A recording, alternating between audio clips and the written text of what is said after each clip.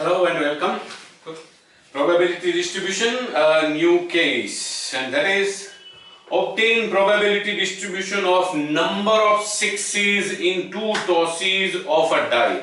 Hence obtain its mean and variance. Okay. Now first of all, what is the case? Two tosses of a die. That means a cubical die is tossed two times. That means there are two trials. And success is to get 6.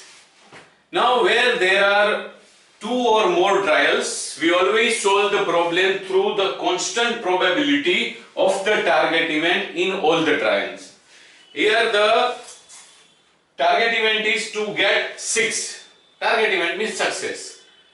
Getting a 6 on tossing a die any number of times, the probability remains 1 by 6 every time. That is constant probability. Similarly, probability of not getting 6, that means failure, also remains constant, and that is any number out of these 5, 1, 2, 3, 4, 5, that is failure, so it remains 5 by 6 every time. Now, if we target getting 6, what exactly is possible if we really toss a die 2 times? The first possibility is no 6 appears, that means in both the cases there will be failure in first trial and failure in second.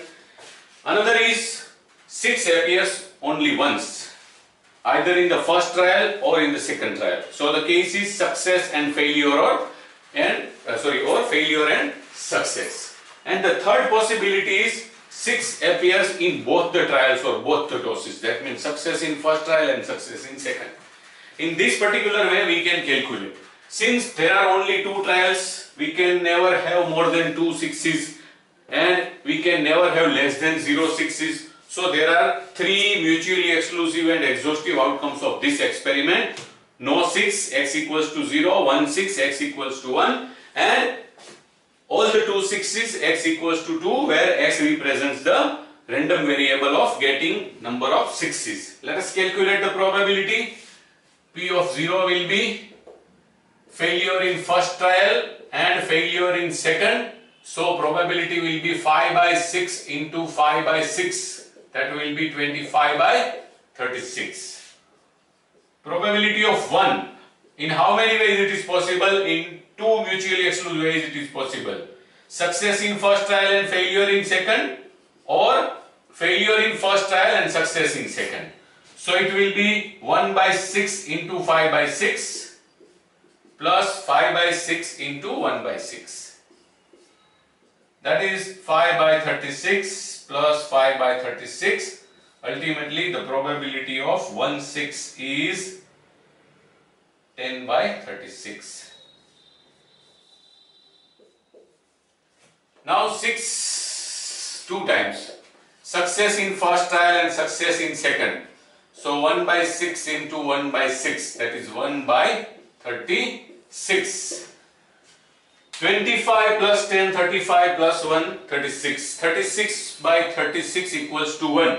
The summation of the probability of the 3 possible outcomes is 1. That means these 3 are mutually exclusive and exhaustive outcomes. And in case of a probability distribution, the random variable is made up of all possible mutually exclusive and exhaustive outcome of the experiment. Now the probability distribution of number of 6s. That is 0, 1, 2 respective probabilities are 25 by 36, 10 by 36, 1 by 36, so total comes to 1. Now x into p of x, 0 into anything is 0, 1 into 10 by 36 is 10 by 36, 2 into 1 by 36 is 2 by 36, summation is 12 by 36, this is expected value of x or e of x. To calculate variance, we also need x square into p of x. X square into p of x means x into p of x. 0 into 0, 0.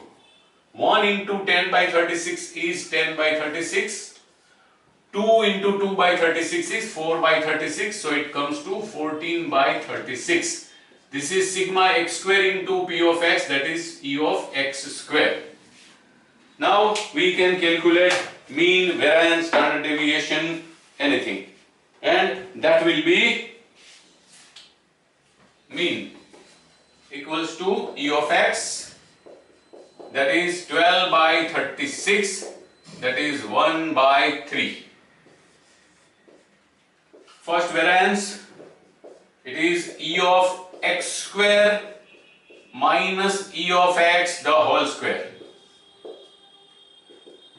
and that will be 14 by 36 minus 1 by 3 the whole square, that is 14 by 36 minus 1 by 9. Let us take 36 as LCM. 36 divided by 36 is 1, into 14 is 14, minus 36 by 9 is 4, 4 into 1, 4. So it comes to 10 by 36 or 5 by 18.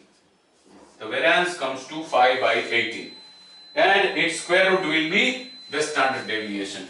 Standard deviation equals to under root variance, and that will be under root 5 by 18. If you are interested, you can simplify the result through the use of calculator.